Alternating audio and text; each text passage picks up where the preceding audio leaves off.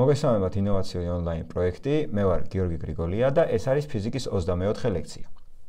დღეს ჩვენ ვისაუბრებთ გამბნევ ლინზებზე, ოპტიკური ძალის შესახებ და გამადიდებლობაზე. გამბნევი ეწოდება ისეთ ლინზას, რომლის კიდეებიც უფრო სქელია ვიდრე ცენტრი. გამბნევ ლინზას აქვს რამოდენიმე მნიშვნელოვანი თვისება. პირველი, ოპტიკური ღერძის პარალელური სხივები ლინზაში გარატეხის შემდეგ გაიბნევიან ისე, რომ მათი გაგრძელებები მოდიან ფოკუსში. მეორე, სხივები, რომლებიც თავდაპირველად მოდიან ფოკუსში, ლინზაში გარატეხის შემდეგ წავლენ ოპტიკური ღერძის პარალელურად. და მესამე, როგორც შემკრებ ლინზაში, ისევე გამბნევ ლინზაში, ოპტიკურ ცენტრზე გამავალი სხივები არ გარდაწყდებიან. ჩამოთვლილ თვისებებზე დაყრდნობით, ჩვენ შეგვიძლია ავაგოთ საგნის გამოსახულება ლინზაში. ამისათვის შეგვიძლია გამოვიყენოთ ნებისმიერი ორი სხივი. თუმცა, ბუნებრივია ჩვენ გამოვიყენებთ ისეთ ორ სხივს, რომელთა სხივთასვლაც წინასწარ ცნობილია. ამ კონკრეტულ შემთხვევაში ესენი იქნება ოპტიკური ღერძის პარალელური სხივი და ლინზის ცენტრზე გამავალი სხივი.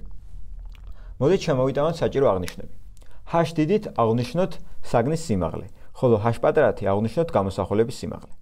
საგნიდან ლინზამდე მანძილი აღვნიშნოთ d-ი, ხოლო გამოსახულებიდან ლინზამდე მანძილი აღვნიშნოთ φ-ი. აგების შედეგად მიღებული სამკუთხედები და მსგავსების დაწერით ჩვენ შეგვიძლია გამოვიყენოთ ლინზის ფორმულა. პირველი მსგავსება დაიწერება აი ამ დიდ სამკუთხედსა და პატარა სამკუთხედს შორის. მსგავსებიდან გამომდინარეობს h დიდი შეფარდებული h პატარასთან უდრის d შეფარდებული φ-სთან. მეორე მსგავსება დაიწერება აი ამ სამკუთხედსა და აი ამ სამკუთხედს შორის. აქაც h დიდი შეფარდებული h პატარასთან უდრის f-ი შეფარდებული f-ს მინუს φ-სთან. ახლა h დიდი შეფარდებული h პატარასთან გავუტოლოთ ერთმანეთს.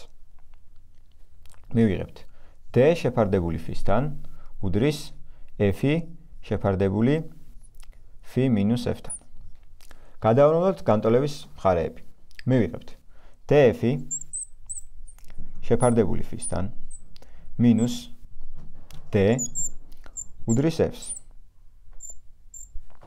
აი ეს განტოლება მთლიანად გავყოთ df-ზე. შედეგად მიიღება 1 შეფარდებული φ-სთან მინუს 1 შეფარდებული f-თან უდრის 1 შეფარდებული d-სთან.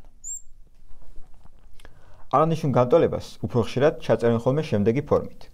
მინუს 1 შეფარდებული f-თან უდრის 1 შეფარდებული d-სთან მინუს 1 შეფარდებული φ-სთან. აი ეს არის უკვე ლინზის ფორმულა.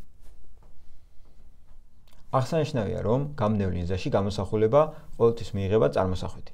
და პირდაპირ, წარმოსახვითი გამოსახულება იმას ნიშნავს, რომ არა სხივები, არამედ თვითონ სხივების გაგრძელებები იკვეთებიან ერთ წერტილში. სწორედ ამიტომაც φ-ს ჩვენ ფორმულაში წინ ეწერება მინუს ნიშანი. შემოვიტანოთ ახალი ფიზიკური სიდიდე. ოპტიკური ძალა. ოპტიკური ძალა აღინიშნება d დიდი ასოთი და ის უდრის 1 შეფარდებული f-თან, ანუ ფოკუსურ მანძილთან. ოპტიკურ ძალას იღებენ დადებითად, თუ კი ჩვენ გვაქვს საქმე შემკრებ ლინზასთან და იღებენ უარყოფითად, თუ გვაქვს საქმე გამბნევ ლინზასთან. ოპტიკური ძალის ერთეული არის დიოპტრი. შემოვიტანოთ კიდევ ერთი მნიშვნელოვანი სიდიდე, გამადიდებლობა. გამადიდებლობა აღინიშნება გამა ასოთი და ეს არის საგნის სიგრძე შეფარდებული გამოსახულების სიგრძესთან. ანუ ჩვენ შემთხვევაში h დიდი შეფარდებული h პატარასთან. გამადიდებლობა მეორენაირად გამოითვლება შემდეგი ფორმულით: მინუს φ შეფარდებული d-სთან. გამადიდებლობა დადებითია, თუ კი ჩვენ გვაქვს საქმე წარმოსახვით გამოსახულებასთან და უარყოფითია, თუ გვაქვს საქმე ნამდვილ გამოსახულებასთან. განვიხილოთ ამოცანა. მოცემული გვაქვს ორი ლინზა, აქედან ერთი არის შემკრები, მეორე გამბნევი, თითოეულის ფოკუსური მანძილი არის 15 სანტიმეტრი. მათ შორის მანძილი კი არის 60 სანტიმეტრი. პირველი შემკრები ლინზიდან 25 სანტიმეტრ მანძილზე მოთავსებული გვაქვს საგანი, რომლის სიმაღლეც არის 15 სანტიმეტრი. უნდა ვიპოვოთ მეორე ლინზიდან რა მანძილზე მივიღებთ გამოსახულებას და რა სიმაღლის იქნება ეს გამოსახულება. პირველ რიგში ვიპოვოთ რა მანძილზე მიიღება შემკრები ლინზიდან გამოსახულება. ამისათვის დავწეროთ ფორმულა. 1 შეფარდებული f-ი უდრის 1 შეფარდებული d1 პლუს 1 შეფარდებული φ1. აღსანიშნავია, რომ ვინაიდან D1 მეტია F-ზე, გამოსახულება მიიღება ლინზის მეორე მხარეს. Აი ამ ფორმულიდან გამოსახოთ Φ1. 1 შეფარდებული F-ს მინუს 1 შეფარდებული D1 ტოლია 1 შეფარდებული Φ1-ის. აქეთ ამ მხარე გავაერთმნიშნელიანოთ. მივიღებთ D1 მინუს F შეფარდებული F გამრავლებული D1-ზე უდრის 1 შეფარდებული Φ1-თან. უკვე ჩვენ შეგვიძლია გამოვსახოთ Φ1. Φ1 გამოისახება შემდეგნაირად. Φ1 უდრის F-D1 შეფარდებული D1 მინუს F-თან. ამის შემდეგ ჩვენ შეგვიძლია უკვე დავითვალოთ Φ1. მიღებულ ფორმულაში შევიტანოთ რიცხვითი მნიშვნელობები და დავითვალოთ Φ1. Φ1 ტოლია F ანუ 15 გამრავლებული D1-ზე 25-ზე და შეფარდებული 25-ს მინუს 15-თან. რაც თავის მხრივ ტოლია 15 გამრავლებული 25-ზე და შეფარდებული 10-თან. ეს იგივეა რაც 25 გამრავლებული 1/5-ზე. ანუ 27.5. 27.5 სანტიმეტრზე შემკრები ლინზიდან მიიღება საგნის პირველი გამოსახულება. რაც შეეხება საგნის საბოლოო გამოსახულებას. იმისათვის რომ ავაგოთ საგნის საბოლოო გამოსახულება, უკვე აი ამ გამოსახულებიდან უნდა ვნახოთ როგორ აიგება გამბნევ ლინზაში გამოსახულება. ანუ უნდა დავწეროთ იგივე ფორმულა გამბნევი ლინზისათვის. პირველ რიგში აღვნიშნოთ რომ გამბნევი ლინზიდან მანძილი D2 ტოლია L-ს ანუ ლინზებს შორის მანძილს გამოკლებული Φ1. ახლა დავწეროთ ლინზის ფორმულა უკვე გამბნევი ლინზისათვის. იგი დაიწერება შემდეგნაირად. მინუს 1 შეფარდებული F-თან ტოლია 1 შეფარდებული D2 მინუს 1 შეფარდებული Φ2. Φ2 არის ის მანძილი, რომელსაც ამოცანაში გვეკითხებიან. გამოვსახოთ Φ2. 1 შეფარდებული Φ2-თან ტოლია 1 შეფარდებული F-თან პლუს 1 შეფარდებული D2-თან. აქედან Φ2 გამოისახება შემდეგნაირად. 1 შეფარდებული Φ2 უდრის D2-ს პლუს F შეფარდებული F გამრავლებული D2-ზე. აღნიშნულ ფორმულაში D2-ის მნიშვნელობის შეტანით ჩვენ შეგვიძლია ვიპოვოთ Φ2. ეს კი მოხდება შემდეგნაირად. 1 შეფარდებული Φ2 უდრის L-ს მინუს Φ1 გამრავლებული პლუს F შეფარდებული F გამრავლებული L-ს მინუს Φ1-ზე. აქედან Φ2 ტოლია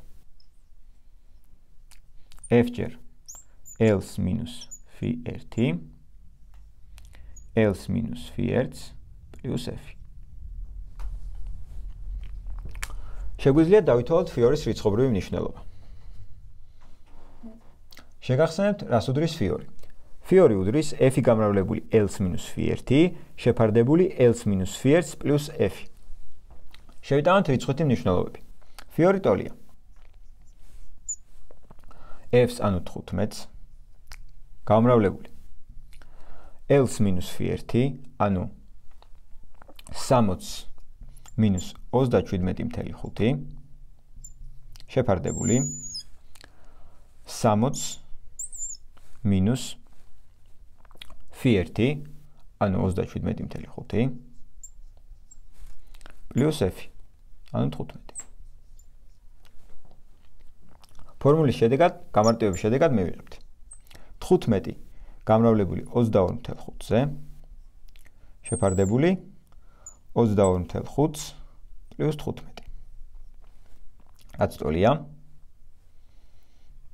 15 გამრავლებული 22.5-ზე შეფარდებული 27.5-თან.